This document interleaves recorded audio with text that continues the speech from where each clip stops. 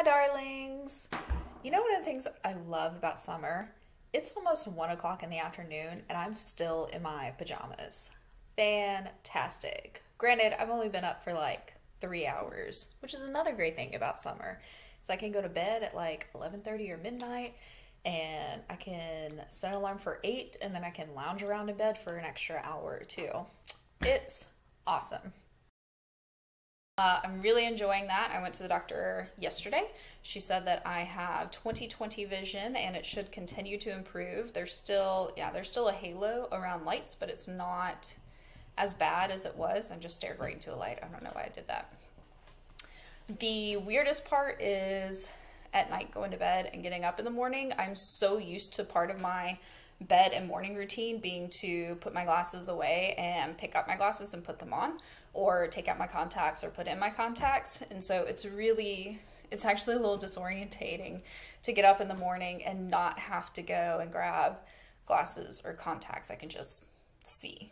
And then same thing in the evening. I keep thinking, oh, I need to take them off, or I need to go get my contacts out, and I don't.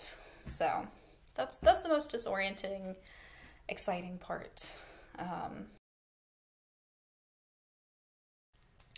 All right, so on today's adventure of Netherton World, we are looking at pre-packing. So pre-packing organization, pre-packing plan. I don't have a plan yet, but I do have some really cool organization that I did that I would like to share with you guys.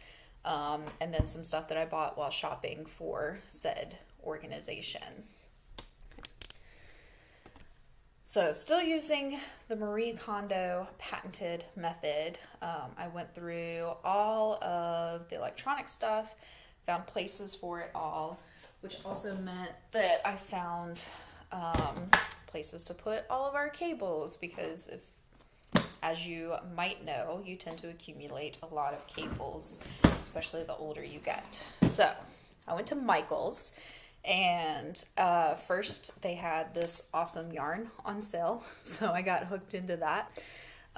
Normally I don't buy yarn at Michael's anymore because it's all acrylic, which is plastic, which doesn't biodegrade, but this is 100% cotton, and it's hipster cotton, and they had these cool colors, so I got 2 of these and 2 of these.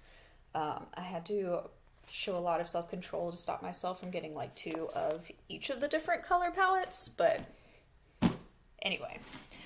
Then I got this photo case. So this is specifically, for photo and craft keepers, and I'm using it for cables. Guess where I saw this idea? Pinterest! Exactly. So it lays out, you have to lay it flat to open it. But then I've got all my cable stuff together. So these are all USB-C cables. These are all Android cables.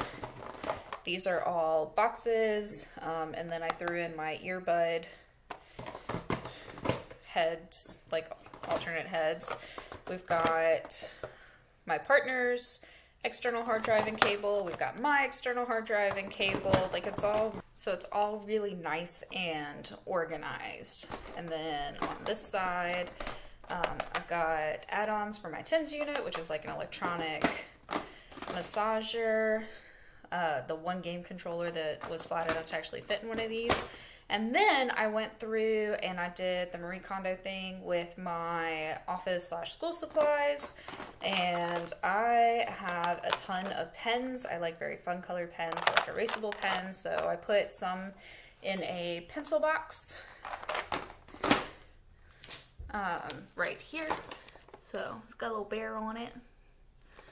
It's really cute. So that's where I have these pens, and then when they run out of ink, I'll just come in here, grab some more. Easy peasy. And then other random school supplies, including my 2 lanyards. I went through all my lanyards. I have to show you guys how many I have, or had. Boom. So I went through all of these. There was really only 2 that still sparked joy, and they were gifts.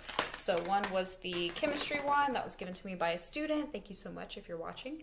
And then the dinosaur one was given to me by my partner for my birthday last year. So I still have 4 more empty ones that I gotta figure out what to do with.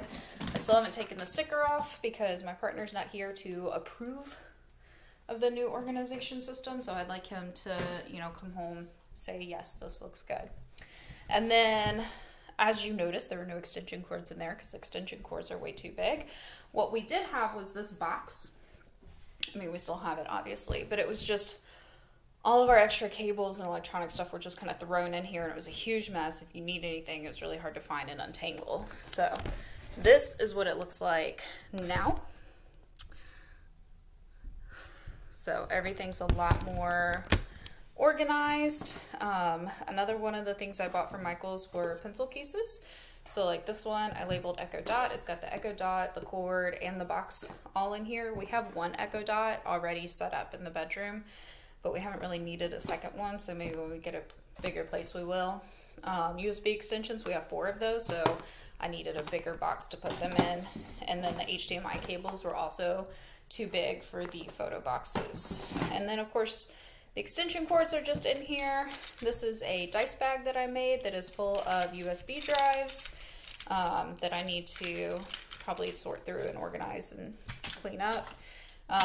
This has all the parts so that we can plug in to outlets in other countries. We got this when we went to London and then Paris, so like some of them have the 2 prongs like that. Some of them have, it's 2 prongs like ours, but they're like slanted, right? So this allows us to be able to plug in there, but then convert it to our normal kind of plug that we have here. And then game controllers that wouldn't fit. So yeah, that's how all of our cable stuff is organized. We've got our laptops stacked up in one place, and I have another little basket that goes right near the laptops. It's actually in our TV stand, and so it's got stuff like, you know, any mice that we use, any chargers for computer chargers. I've got a calculator, I've got speaker, basically anything that we would want to use quickly. So yeah. Also, while shopping for this stuff, I went to the pet store to pick up a new carrier because we have 2 cats in 1 carrier, and when we move, I'm not putting both cats in 1 carrier. I would like to have 2 separate carriers. This one ended up being too small, so, well, at least for Isaac. I didn't try it on the other cat. I should try it on the other cat. Anyway, honestly, my partner's cat, we could probably just put a harness and a leash on her and just not even put her in a crate. We'll see. And I ended up at the bookstore, and I looked through, and I found and got this book, The Anthropocene Review by John Green. I've been thinking about getting it for a while because I listened to his and Hank Green's podcast. Hank Green is his brother. He's also the chemistry guy on Crash Course Chemistry, so if you're a student of mine, you have seen him, you're familiar with him. All of the copies available are signed, so if you want a signed copy, just go to a bookstore and find it. And then in looking for that, I also found this, a letter to my white friends and colleagues. It sounded really good.